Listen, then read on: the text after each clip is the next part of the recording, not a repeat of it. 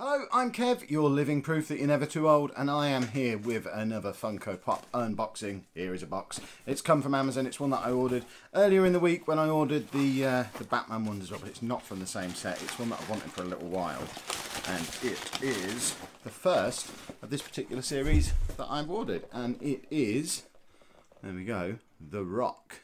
My first WWE pop. I'm not a massive WWE fan. I've watched it on and off over the years, but The Rock has always been a big part of it whenever I've been watching. Looking at the rest of the set, there's probably a couple more of them that I'd want. I wouldn't say no to the CM Punk one. I wouldn't say no to the Stone Cold Steve Austin one.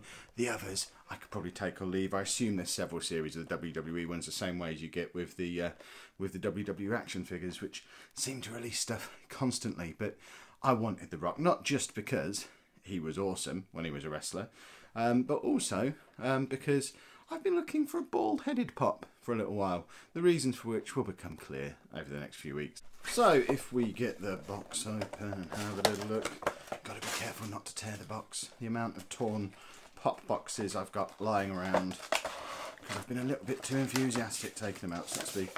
Nice and careful. Here he comes. There we have The Rock. Let's have a look at him from all sides. So it's obviously modern day Rock, because he's got a bald head.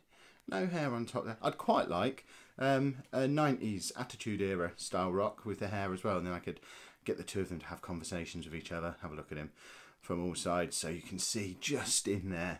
If we just have a little look, hold on, if I actually show the camera, you can just about see that he's got his tattoo detail on there, which is very cool. Very detailed as well. The tattoo work is really, really cool on there. Obviously, with his wrestling kit on, looks very, very cool. Little goatee beard. Actually looks like The Rock, which is awesome. So he's going to make his way into the collection behind me.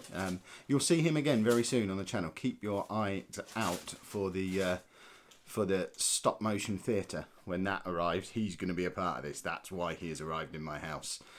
So make sure you keep an eye on him. Let me know in the comments as well if you've got any of the WWE collection at the moment and which ones you think I should get next if I'm going to pursue WWE Pops as another collection. And if you've enjoyed that, make sure you pop a like on there, subscribe to the channel, and thank you very much for watching.